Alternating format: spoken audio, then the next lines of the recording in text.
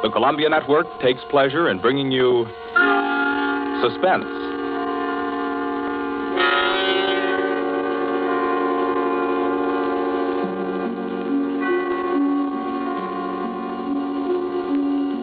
Suspense, a new series of programs with one strict purpose in view, your entertainment. Each week at this time, CBS sets aside 30 minutes to excite you, to mystify you, and on occasion to horrify you with a catalog of the world's great thrillers, dramas from the stage and screen, from fiction and radio, dramas that bring you suspense. This, the second offering of a new series, is a unique one. Certainly, it is one of the very few pieces of suspense literature that somehow manages to tickle your funny bone while busily engaged in tingling your spine. Make no mistake, though, nobody's kidding. CBS presents its adaptation of John Collier's well-known short story, Wet Saturday.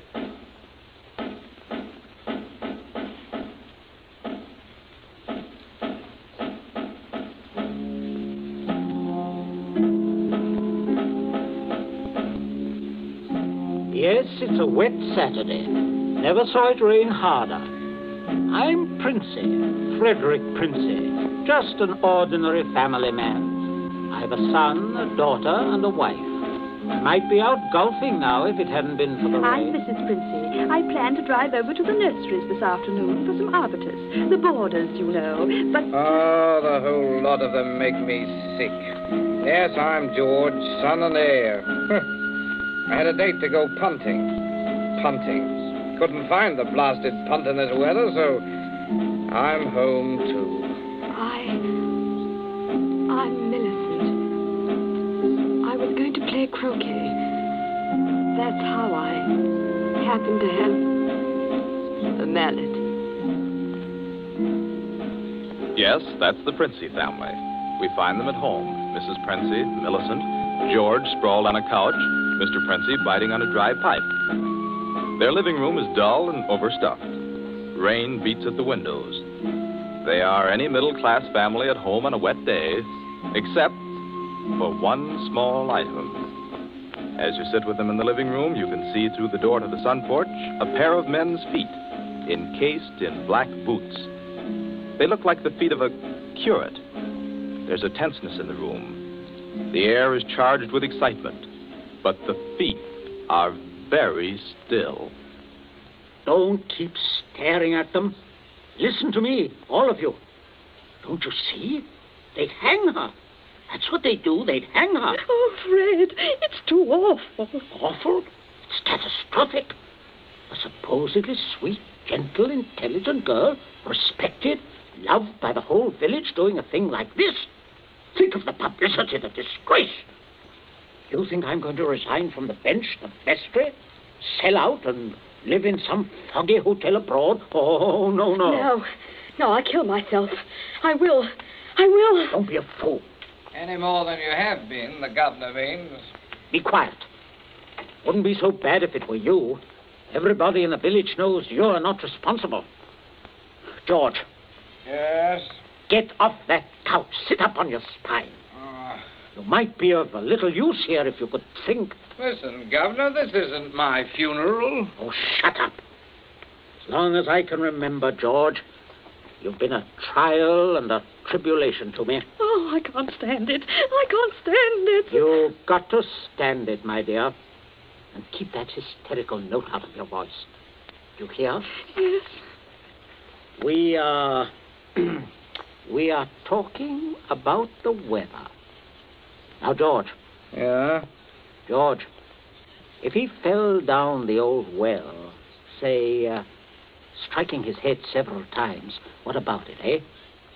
I really don't know, Governor. What about it? Don't be an ass. I'm asking you to think. He'd have had to hit the sides several times in 30 or 40 feet and at all the correct angles. No, I'm afraid not.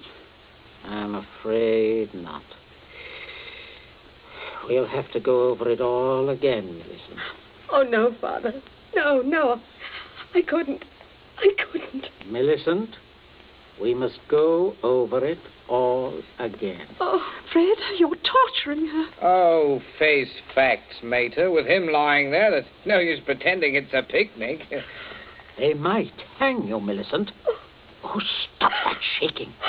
Stop it here. You must stop it. You must keep your voice quiet. Millicent, we are talking of the weather. Now, we will proceed. I can't. Not with those boots. Oh, should have thought of those boots, Millie. I'm not moving them. Oh, sit up, George. Stop shuffling your feet. Now, Millicent, look at me. Answer me truthfully, you hear? Answer me. You were in the croquet courts. Yes. Who knew you were in love with this wretched curate? Oh, the whole village. They've been sniggering about it at the pub for 3 years past. What a filthy mess. Millicent, we continue. You were on the croquet court. Yes. You were putting the croquet set into its box. Yes. It was starting to rain. I was carrying the balls and mallets into the sun porch. The box was there. You heard someone enter the garden gate and come across the yard. Yes. Could you see who it was? Oh, not at first. I was going into the sun porch. I threw down all the mallets but the red one and turned around. It was Withers? Yes. So you called him? Yes. Loudly? Did you call him loudly? Could anyone have heard? No, Father, I'm sure not. I didn't really call him. I just spoke his name. He saw me as I went to the door. He just waved his hand and came over. How can I find out from you whether there was anyone about? Whether he could have been seen? I'm sure not, Father. I'm quite sure. So, you both went into the sun porch. Yes. It was raining hard then. What did he say? He said, "Hello, Millie," and excuse his coming in the back way, but he set out to walk over to Liston. Yes? And he said, passing the park, he'd seen the house and suddenly thought of me. And he thought he'd just look in for a moment. He had something to tell me. Go on. He said he was so happy, he wanted me to share it. He'd heard from the bishop he was to have a vicarage. And it wasn't only that. It meant he could marry. Then he began to stutter and get all confused. And of course, I thought he meant me. Don't tell me what you thought. Tell me exactly what he said, nothing else. Well, oh, dear. Oh, stop crying. It's a luxury you can no longer afford. Tell me what happened. He said, no. He said it wasn't me. It's Ella Bragdon Davis. And he was sorry and all that. Then he went to go. And then? I went mad. He turned his back. I had the red mallet of the croquet set in my hand.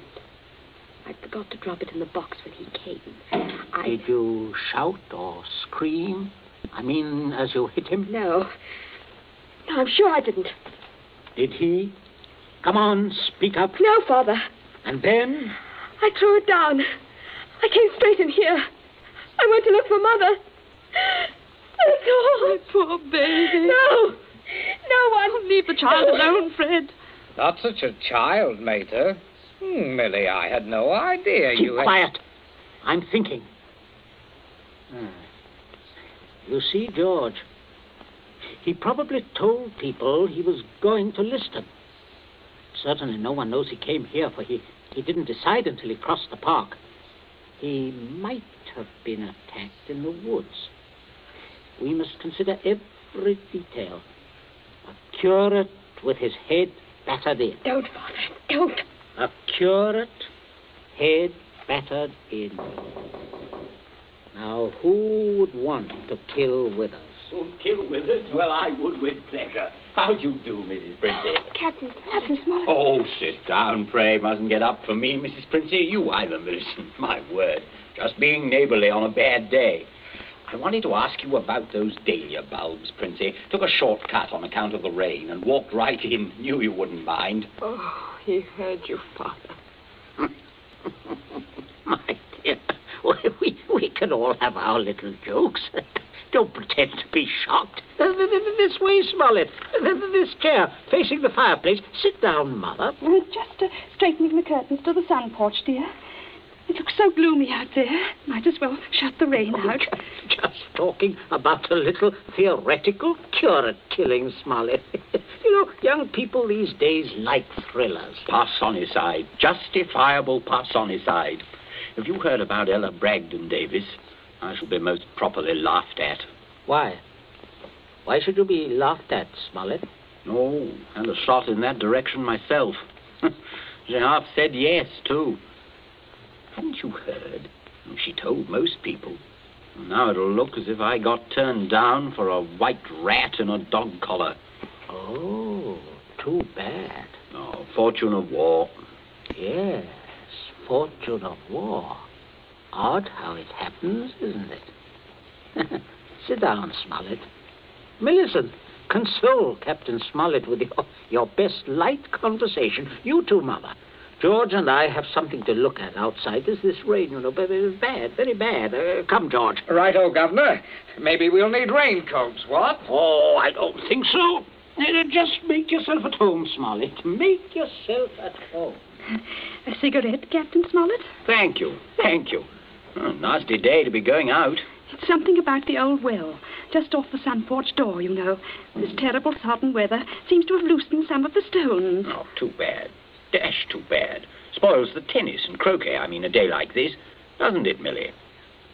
Doesn't it, Millie? Oh, yes, it does. She was practicing out on the croquet court earlier, but, do pull your chair nearer the fire, Captain. It was so damp, we thought it would be cozy to light it. Thank you, I'm quite comfortable. I hope you don't feel too bad about Ella Davis. Can't always win.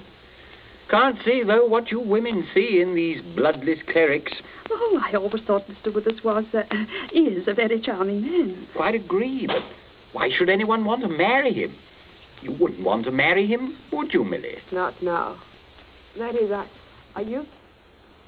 Oh, no, of course not. Smollett. Yes, Princess.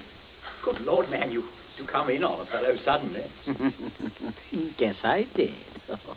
Oh, don't mind this old double-barreled shotgun. Been working on it. Smollett, may I have your attention for a minute? There's something on the sun porch I'd like to show you. Why, yes, of course. Smollett, George and I went out to see if we could shoot some rats which have been driven out of the old well by the high water. Afraid they might get into the house. Now, you must listen to me very carefully. Very carefully, or you will be shot by accident. Princey, what's got into you? You heard me ask as you came in, who would kill Withers? You also heard Millicent make a comment, an unguarded comment. Well, what of it? Very little. Unless you were to hear that Withers had met a violent end this very afternoon. And that, my dear Smollett, is what you are going to hear. What? Withers? Yes. Who killed him? Millicent. Good Lord. Yes, it's a mess. And of course, you would have remembered and guessed. Maybe, yes, I suppose I should. Therefore, you constitute a problem. Why did she kill him? Oh, it's one of those disgusting things. Pitiable, too. She deluded herself that he was in love with her. Good heavens, Millie. Oh, yes, of course, I see. He had told her about the Davis girl. I understand. Now, I have no wish, as you will comprehend, that she should be proved either a lunatic or a murderess. I could hardly go on living here after that. I suppose not. On the other hand, you know about it. Yes, I see that makes me a problem. You're wondering if I could keep my mouth shut. If I promised... I am wondering if I could believe you. But if I promised... If things went smoothly, yes. But not if there was any sort of suspicion, any questioning. You would be afraid of being an accessory. Why, I don't know. I do. What are we going to do? I can't see anything else.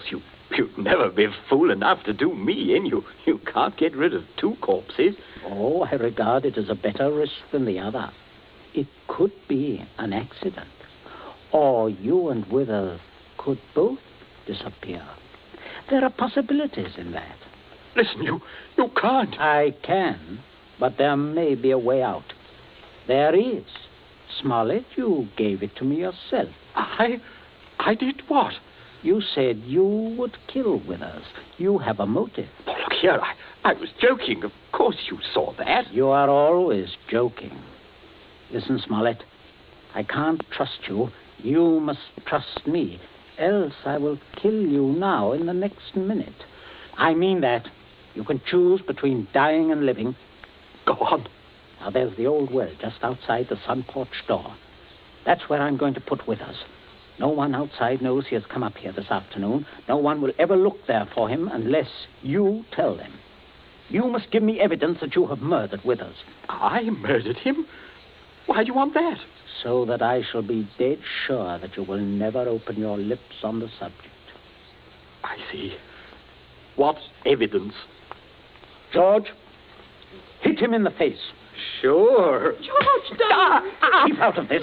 Oh, Captain, you should be more careful. Look what your teeth did to my knuckles. Again, George. Okay. Oh, I can't stand it. Oh, how can you? Keep quiet. You women keep out of this. I'm sorry, Smollett, but there must be traces of a struggle between you and Withers. Then it will not be altogether safe for you to go to the police. But can't you take my word, man? I will when we are finished. George? Yes? Get the croquet mallet. Right, Governor. Take your handkerchief to it. In there on the sun porch floor. Yeah. Yes, I got it, Governor. There, Captain. There's the weapon. As I told you, Smollett. Now, you'll just grasp the end that mashed Withers' head. I shall shoot you if you don't. But good Lord, you can't. All right. There. That's it. Now deposit it out by the side of the house. Out of the rain, of course. No. Wait, George. Yeah? First, you'd better pull a few hairs out of his head and put them under the nails of Withers' right hand. Princey, have you gone mad? Do you know what you're doing? With this gun, yes. Go ahead, George. Sorry to mush your hair up, Captain. Oh, shut up, Smollett. There. That's all we need. Now for Withers, and we'll fix it right up. Be right with you, Governor. Smollett, you may turn around. Withers is just there in the sun porch.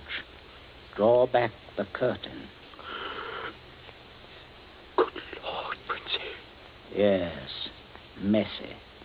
But we'll get him fixed up. Now you, Smollett, you've just got to drag him through the door and dump him in the old well. Just beyond the door, Captain. I won't touch him. I won't. All right. Stand aside. Out of range, George. Right. Only one place I want this bullet to go. Father. Oh, Father. Keep quiet. My aim's none too good. Wait a minute. That's better, Smollett. Much better. Go on now. In here. You'll have to take him outside. By the shoulders ought to do it, Captain. Keep quiet, George. Go on, Smollett. Go on. You've seen dead men before. Drag him. Drag him. I'll just hold the gun here to make sure that everything goes all right.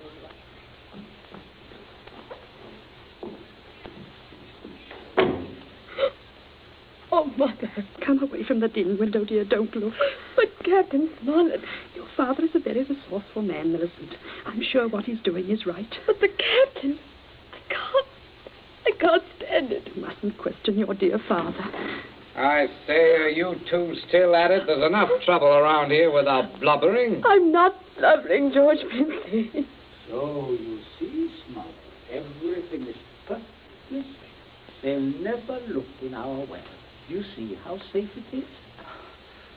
I guess it is. Oh, good heavens, man, you're dripping wet. Why didn't you slip your raincoat on? Tea ready, my dear? In just a minute, dear. I'll ring for Bridget. Yeah, exactly what you need, Smollett. Cup of tea. Best thing in the world to ward off a cold. Sit down, won't you? Oh, don't mind getting the chair wet. Cigarette? Help yourself. I stick to my pipe, you know. Funny how... Princey, everything's hot, ma'am. Oh, Bridget, yes. Put the tray in front of me here, on the table. Yes, ma'am. That's it. I say, Captain, you've gone and cut your lip. I just knocked it. Oh, how dreadful. Here, Bridget, Yes, give the captain this cup. No, thank you. I rather think I'll be running along now, if you don't mind. Why, Captain Smollett, without any tea? If you don't mind, Mrs. Princey, if I could just have my raincoat. Oh, I'll get it for you, Captain. Oh, this is very distressing, Smollett, very. Oh, I'll be all right presently, I'm sure. Here we are now. Let me help you. Oh, thank you, young man. There. Better go out the front way, Smollett. The walk is dry. Oh, let me hold the door for you, Captain. Don't worry, old fellow. Don't worry at all. No. Good afternoon. Nothing serious, I imagine. A little rest and he'll be as right as rain. By the way, Millicent, you're not looking any too well. No, not well at all. I'm sure it was that croquet court. Being outdoors in weather like this is simply foolhardy. The mater's right, Millie. You saw what happened to Captain Smollett. Oh, come along, dear. I shall give you a hot foot bath and put you to bed. And a couple of days in bed, and you'll be fine again. Get plenty of rest, Millicent, and don't worry about a thing. That's the best cure. Well, I guess I'll have a little rest too, Governor. It's a fine afternoon for a nap. Indeed it is, son. Well, enjoy yourself. I'll see you later. I'll see you all later.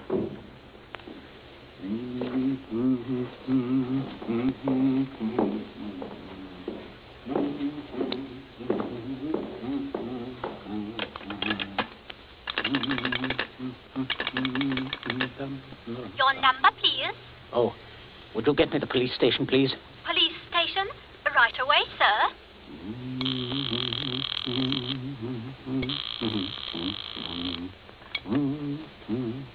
Police headquarters, Sergeant Yancey speaking. Oh, hello, Sergeant. This is Princey of Abbott's Road. I believe you know me. Oh, indeed I do, Mr. Princey. Sergeant, a horrible thing has just happened. Quite extraordinary. Murder, in fact. Murder? I'm afraid it looks rather bad for a close friend of ours, unfortunately. We saw him do it. I think you'd better send someone over right away. Well, our man should be there right about now, Mr. Princey. I beg your pardon? I say, our man should be there now. Constable Martin has his post right below your house there. Just rang in. Seems Captain Smollett was with him. Captain Smollett? He reported some rather queer goings-on at your place, but I certainly didn't understand it was murder. Just don't touch anything, Mr. Princey. And don't worry. Don't worry at all. No. I won't, Sergeant. Thank you. Governor, where are you? There's a man I'm right outside. here. Stop shouting. We have some visitors, Governor. Oh, yes. Yes, I can see that. Well, Constable, good afternoon. Good afternoon, Mr. Princey. And Smollett, I say what a remarkable fellow you are, coming back like this. Here to reenact the crime? Only the one against me, Princey. The one against the curate I'll leave to you people. Extraordinary sense of humor. Mr. Princey, I just had a look at what's in your well. Not a pretty sight, that. Not pretty at all. Yes, Captain Smollett was thorough, if nothing else. You saw him when he did it, sir, out in the back? Oh, quite. We were just returning from a walk. Smollett evidently had been laying for the curate, hiding out in those bushes by the road, I imagine. He was never inside this house? Never. And you say, Captain? I say that while I was inside this house, a guest of the family, I was coerced into dragging the curate's body outside and dumping it in the well. Well, there we are. Not entirely, Constable. I'll just remove my raincoat. There. And demonstrate how damp I got my clothes when I went outside without it. No. That's interesting, isn't it? Quite. He undoubtedly removed his coat at some point between here and your post. I might as well tell you that his weapon, a red croquet mallet, is out by the side of the house. I shouldn't be at all surprised, but that you'd find his fingerprints all over it. All over the end of the mallet, Constable. The end that mashed Withers' head. And not the end I'd have had to grasp in order to do the mashing. Governor. That's a decent try, Smollett, but it won't work. There must be other evidences, Constable. You'll undoubtedly find them when you examine the body. Oh, he means my hair under Withers' nails. Well, sir, if you look carefully, I believe you'll find a few of my precious hairs under his son's nails, too. Here, what are you trying to... Shut up. Constable, this is an utter waste of time. So far as the violent struggle between Smollett and Withers is concerned, Smollett's face speaks for itself. Quite eloquently, I believe. Oh, but no more eloquently than your son's knuckles. As you see, Constable, a fresh abrasion. He did that on my teeth. Or did he? What? I say, or did he? He might have done that on Withers' teeth.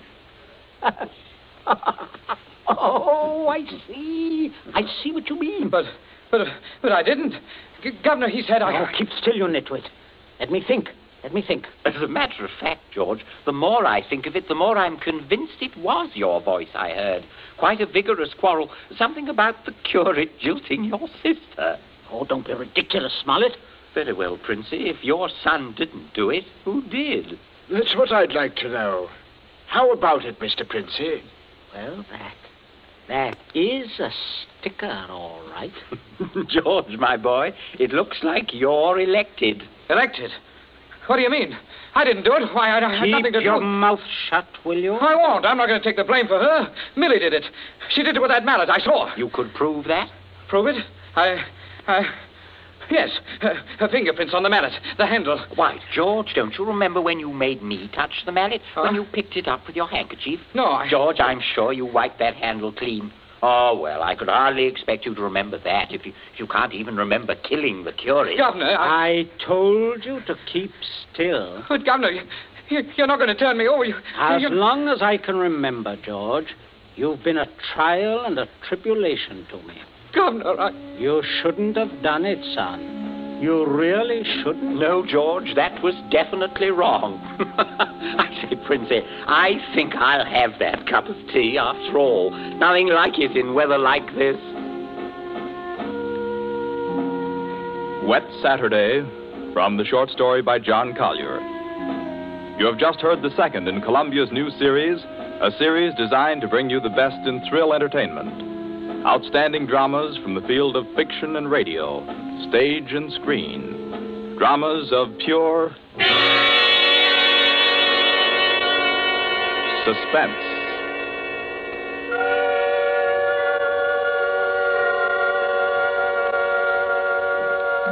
This Columbia feature is produced and directed by Charles Vanda, with script by Harold Medford and score by Bernard Herrmann. Be with us again next week at this same time when we present Suspense. This is the Columbia Broadcasting System.